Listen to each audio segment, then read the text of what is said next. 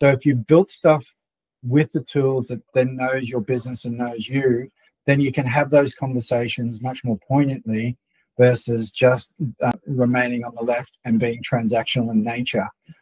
So this is a really important unlock for people to understand. And once they start to understand the conversational part on the back of what they build, they will actually start asking better questions as a result. It's super critical, we think, for that.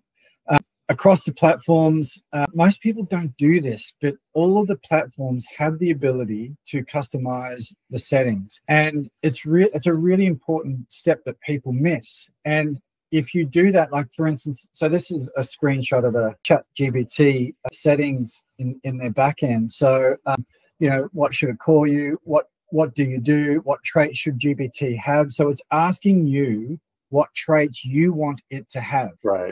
Right.